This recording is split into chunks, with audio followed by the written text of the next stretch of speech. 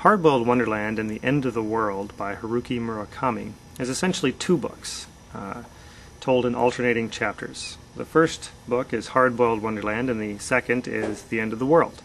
In the Hard-Boiled Wonderland, a man has allowed his brain to be turned into a data processor so that he can transfer information from point A to point B without fear of it being hacked.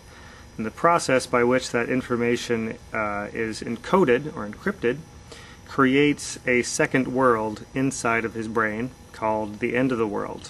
And that's where the second story takes place, is this reality that is being created inside this man's brain. I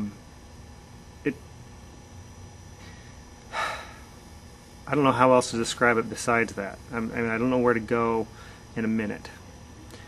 What I would suggest is just reading the book and kind of letting it wash over you like the sounds of the city, I guess. Something like that. Just let it flow over you and process it over time. It takes a long time to fully appreciate all the elements in this book, and probably several more readings of it as well.